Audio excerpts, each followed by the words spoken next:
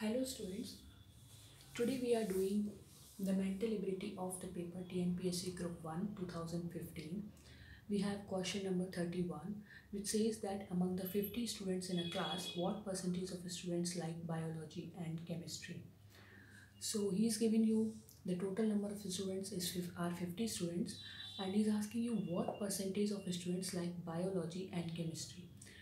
So from the given data, first you have to find how many students like biology and chemistry. So 15 plus 8, 23. So 23 students are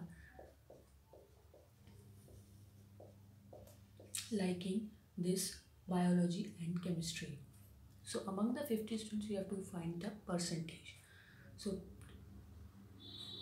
in the denominator, you will keep this total number of students, and in the numerator, you will put the total number of students who like biology and chemistry, multiply by 100 to find the percentage. So cancel it out. This is 2 and this is 46 percentage. So 46 percentage of the students like biology and chemistry, and in question paper it was the option number B. So here the option number B is.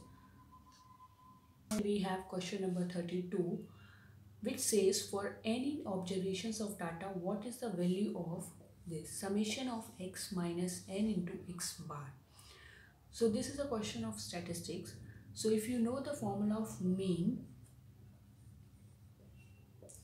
which is nothing but x bar, which says that the mean of any n observations of data is summation of x divided by n. Means if you have given any 3 data and if I am asking you what is the mean of this data, you will just add all the data 1 plus 2 plus 3 and how many numbers? 3 numbers. So you will divide 3, that will be the mean of these observations of data. So similarly, the x bar is equal to summation of x divided by n. So if you will just cross multiply this, it will be n into x bar equal to summation of x. We have given this identity. So for this equation, you will just transfer this into another side, that will be equal to n into x bar, which is equal to 0. So the correct answer is 0, which is option number D. Now we have the next question, that is question number 33, which is a simplification and simplification of this. As you have seen that this is a very big decimal number, but if you will try the normal calculation, it will take more time. But if you know the identity, if you know some formulas, you can easily do it. That is a very simple identity, which is a square minus b square is a minus b bracket a plus b. Here you can see that you can apply this identity because this is a square. This is 0.728 square minus 0.272 square divided by 0.456. So let us write this. 0.728 square minus 0.272 square divided by 0.456. Now apply this identity, which is a square minus b square is equal to a minus b into a plus b. So this is my a and this is my b. So according to this identity, this formula, you can write a 0.728 minus 0.272 bracket close multiply 0.728 plus 0.272 divided by 0.456. When you will subtract this number, you will get 0.456. When you will add these two numbers, you will get 1 divided by 0.456. This will be cancelled. Answer will be 1. So the option number B is.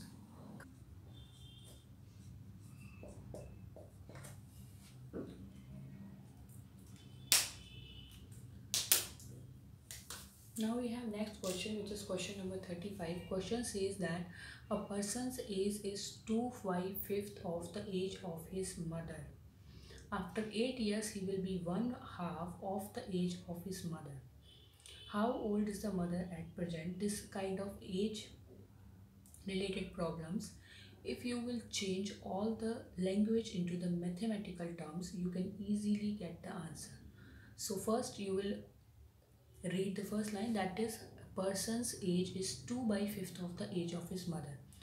So let me take P as the person's age, M as the mother's age. So question says that person's age is 2/5 of mother's age, right? This is the first thing which question is saying. Now in the next line, the question says that after 8 years. So after 8 years, the person's age will be P plus 8 and the mother's age will be M plus 8. He will be one half of the age of his mother. So after 8 years, this person is half of his mother's age, as the question says. Now let's cross multiply this. It will be 2P plus 16 equal to M plus 8. Now you know that P value of P in the term of M. So put the value of P in the term of M. It will be 2 up into 2/5 M plus 16 equal to M plus 8, which will be 4/5 M plus 16 equal to M plus 8. Let's do it here. 4/5 M minus M equal to 8 minus 16, which will be 4M minus 5M by 5 equal to minus 8, which will be minus M upon 5 equal to minus 8. Minus cancel. M is 40. And what was the M? M was the mother's age. So this was the mother's age. So answer is 40, and which is the option B in the question.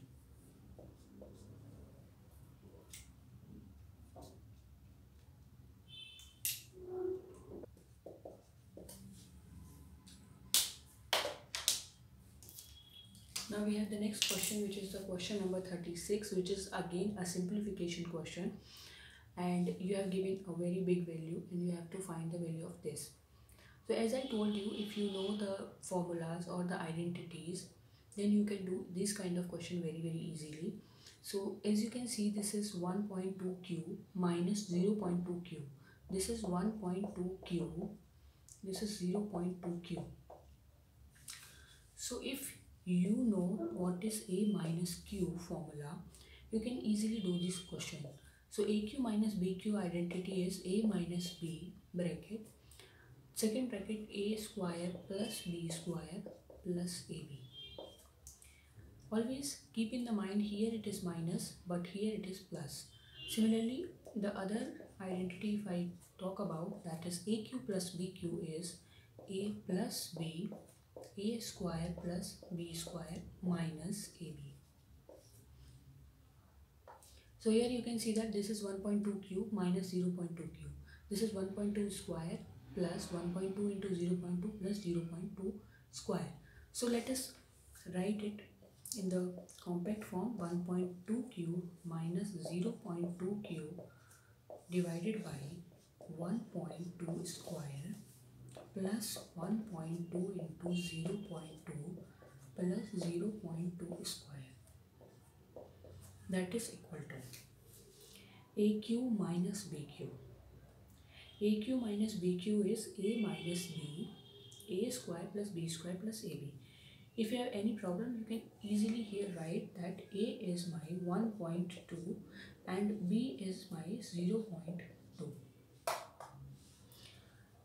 So this is AQ minus BQ, which is 1.2 2 minus 0.2 according to the formula into 1.2 square plus 0.2 square minus, it is plus, sorry, this is 0.2 square divided by 1.2 square plus 1.2, according to the formula it is 1.2 into 0.2, so 1.2 into 0.2 plus 0.2 square, so this quantity and this quantity is same, so it will be cancelled out, and the remaining is 1.2 minus 0.2. When you will subtract this, you will get the 1, which is again the option number B. The next question is 37, which is related to discount. A bicycle marked at rupees 1500 is sold for rupees 1350. What is the percentage of discount? First of all, you should always keep in mind that whenever any discount is given, it is always given on the marked price. So whatever will be the MRP, you will always get a discount on MRP. So discount percentage, if I say what is discount percentage or how to calculate discount percentage, first you have to write the discount. Whatever discount is given, that discount divided by marked price, with whatever be the MRP, divide into 100, because this discount is given on the MRP, on the marked price, that is marked price. So when you are calculating the discount percentage, you will always find the percentage over this marked price. So discount by marked price into 100, because discount is always given on the marked price. So what is the marked price? The marked price of that bicycle is 1500 rupees, and now its selling price is 1350. So if any bicycle's MRP is 1500 rupees, and if it is sold at rupees 1350, you can easily find what the discount, what money or what is the discount, right? So discount given is 1500 minus 1350, subtract it, 150 rupees. So 150 rupees is the discount which is given on this bicycle. So according to this formula, or you can always find the discount percentage. Discount percentage is equal to, discount is 150 and discount is always given on the MRP. So in the denominator you will always keep the mark price, not selling price, not the cost price. So this is 1500 into 100. So just cancel it out. That is 10%. So option D is correct. All of the next questions, they are coming in upcoming videos. We will try to provide all the solutions of each and every mental ability questions of this Group 1 2015 paper. Thank you so much for watching this video. Have a nice day.